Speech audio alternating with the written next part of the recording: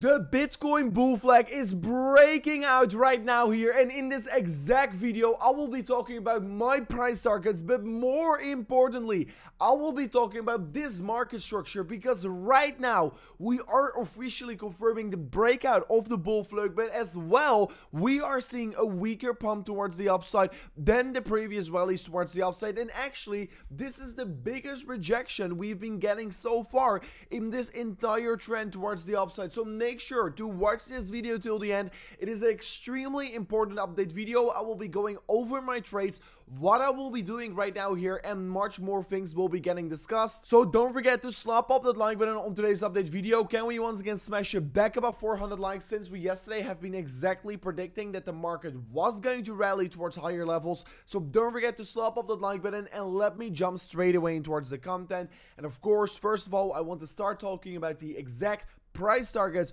of this bull flag for Bitcoin. So like you can see right now, we confirmed the breakout on the Bitcoin bull flag, and as well we can see that the previous downward sloping resistance line is currently flipping into support for Bitcoin. So let's see how this is actually going to be playing out from this point onwards. But if I'm going to be measuring the price target of this exact bull flag, you can see that the price target is still not being reached, and it is somewhere around the 24.8k. So let's see if we can still reach this price target. However, we also still got the previous bull flag from this point right here, and the price target of that one is also 24.8k. so the price target of the bull flag isn't met yet so far. We can see we broke the downward sloping resistance line, and currently the previous resistance is flipping into support. So if we can bounce from this level and of course continue to break out towards the upside, that is going to be beautiful, because then we could still of course officially play out the Bitcoin bull flag. If it doesn't, the question really is, what is going to be happening next for Bitcoin? And I have been talking about what is next for Bitcoin for quite a while here, and this is a chart without any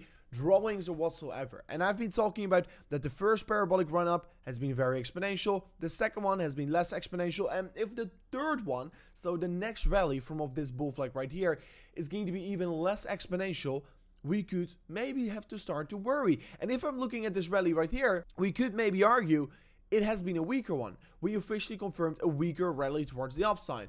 So I am not going to say this yet so far, but currently it looks to be that this rally right here is weaker than the previous one, and the previous one was weaker than the first one. And if this is going to be true, we could be expecting to see another significant rally towards the downside. We could see a potential dump for Bitcoin.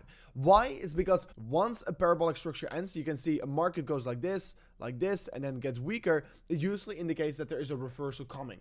And I'm not saying that Bitcoin is going to dump down to $16,000 or $15,000. No, I could be saying here that Bitcoin could see a small retracement back towards levels somewhere around $21,000.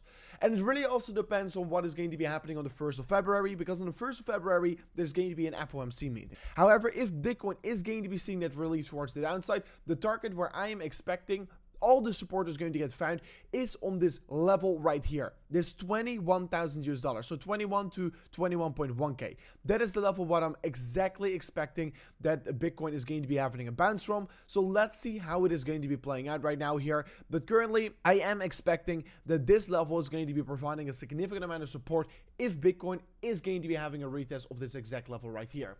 So let's see how it is going to be playing out right now here. Hopefully we could be bouncing from this level, but if not, if we do not retest it at all, but let's say Bitcoin is going to be moving further towards the upside and is still reaching its price target of the bull flag, we are of course not going to talk about this level, because yeah, if we really have that movement towards $25,000 and then have a retracement, we could maybe find already support around $23,000, right? So this is only for the imminent short term. If Bitcoin is really right now going to confirm a break below the previous low on the market, so if we do confirm a 4-hourly candle close below this range right here, so that is approximately 22.5k, then I'm expecting we're going to see that drop significantly down towards levels of 21.3k. That is what I'm currently expecting. So let's see how this is going to be playing out right now here. But anyways, this is the exact way how I'm trading it. Currently, I am still in my Bitcoin long position. Like I said, if we confirm the bullish breakout on the bull flag, I'm going to scale up my trades. However, since this breakout was so weird, so fast. And of course, right now is not even trading on these higher levels anymore. I am not going to scale up my position right now here. I'm still going to be staying very, very cautious. So what I'm currently doing is adding more orders to buy more in towards my Bitcoin long position on 21,000 US dollars. So if we're going to have the crash, I'm going to be the one who's going to be buying more in towards my trade around that level. And if we do break further towards the upside, I will just casually ride my trade further on towards the upside and make more money from it. That is the strategy that I will be using myself right now here. If you're interested in trading, you could do so, because if you sign up an account using the link in the description right now, you can claim a 30,000 US dollars deposit bonus if you sign up a new account on Bybit in the link in the description right now. And if you're living in the US, you can trade on BitGet without VPN and without KYC with also 20,000 US dollars deposit bonus if you sign up an account in the link in the description. So make sure to check it out right now here.